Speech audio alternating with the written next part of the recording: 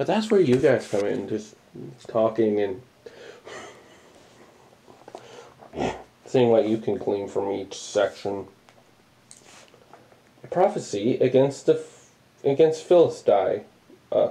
This is what the sovereign Lord says: because the Philistines acted in vengeance and took revenge with malice in their hearts, and did with ancient hostility sought to destroy Judah. Therefore, this is what the sovereign Lord says: I am about to stretch out my hand against the Philistines, and I will wipe out the Canaanites, and to destroy those remaining among the coast.